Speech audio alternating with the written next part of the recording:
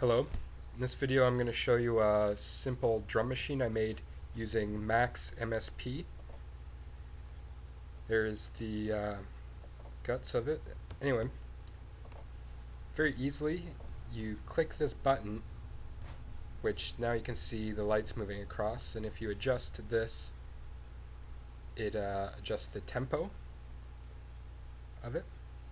So essentially what you do is pick different sounds and different numbers, and then program it into the boxes.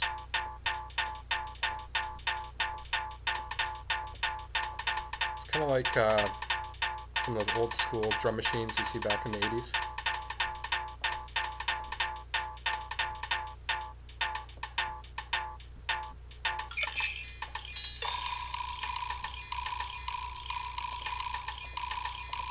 Yeah, it's pretty fun just to play around with things like that.